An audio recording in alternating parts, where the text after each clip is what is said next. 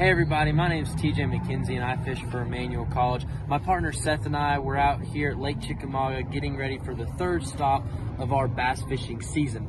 I thought right now would be a great time to stop for a second and tell you a little bit about why Emmanuel College has had so much success in the past, and that is because of our Lowrance graphs. You know, both Seth and I run Lowrance on our boats. We absolutely love them. They're user-friendly. And I want to give you a quick tip that'll make you just a little bit more efficient on the water using your Lowrance graphs. So here we go.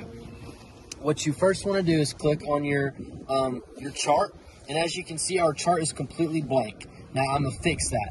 What we're going to do is we're going to hit our power button, and this little menu screen is going to pop up. Then we're going to hit edit overlay.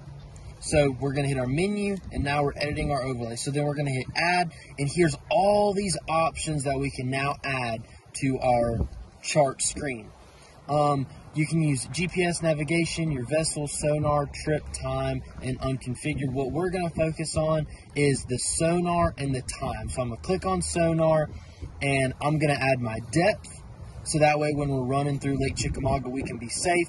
And then our water temperature, you know, north end, south end, water temperature is going to change. So we want that on there. And then most importantly, we're going to add our time. There we go.